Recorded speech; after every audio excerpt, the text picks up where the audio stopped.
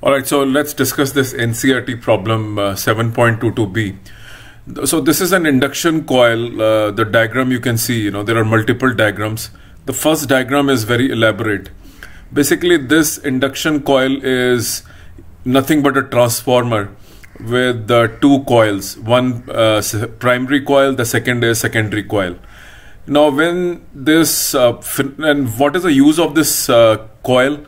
This coil actually, the secondary coil you can see in the diagram on the left is connected to the spark gap. So your vehicles have a spark plug and a spark comes out of them that requires a very high voltage.